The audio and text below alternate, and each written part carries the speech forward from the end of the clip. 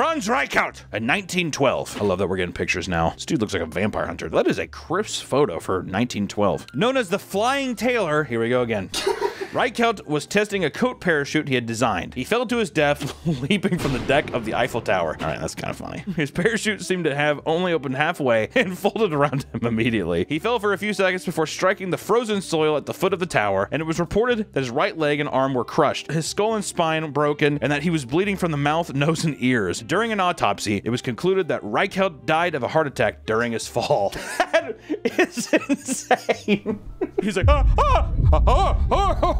that is fucking insane. People are like, it's beautiful. He would have just been like dead floating. Reichelt was trying to create a way for pilots to survive a fall out of an aircraft. Reichelt had promised the authorities that he would use a dummy, but at the last moment, he strapped himself into the garment and jumped off in front of a camera crew. To get wrapped up in that would suck. To have a heart attack and then plummet to your death also would be equally as tragic.